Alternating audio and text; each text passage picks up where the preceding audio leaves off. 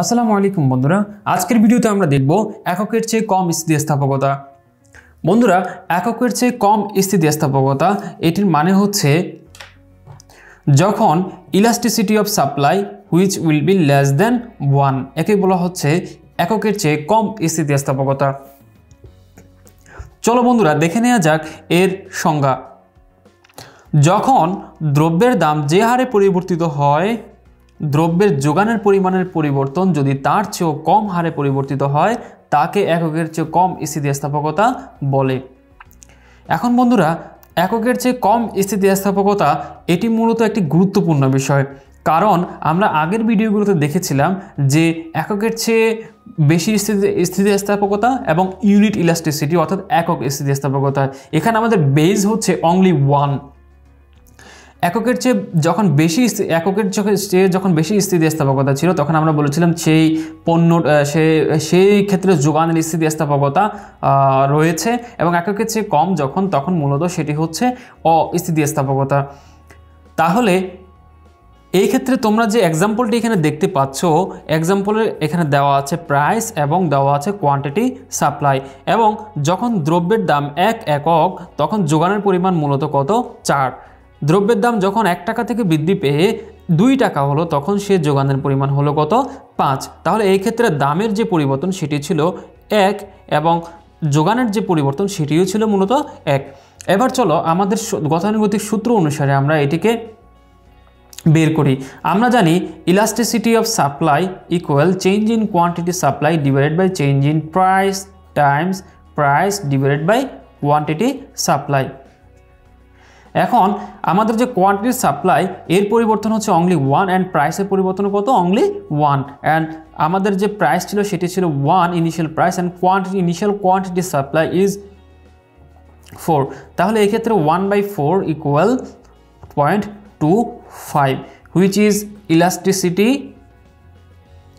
Equal 1 less than, আমরা এভাবে লিখতে পারি 25 which is less than 1।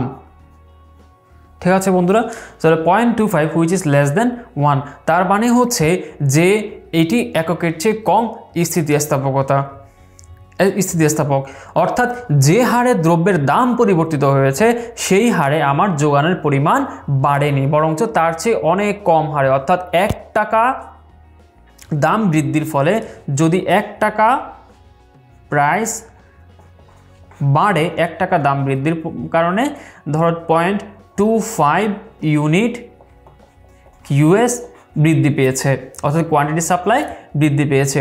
অন্যভাবে তুমি এটাকে ইন্টারপ্রেট করতে পারো 1% প্রাইস বাড়ার কারণে 0.25% কোয়ান্টিটি সাপ্লাই বৃদ্ধি পেয়েছে, তার মানে 1.25। তাহলে এই ক্ষেত্রে দুটি সমান নয়, অর্থাৎ একের চেয়েও কম, এই জন্য এটিকে বলা হচ্ছে এককের চেয়ে কম স্থিতিস্থাপকতা।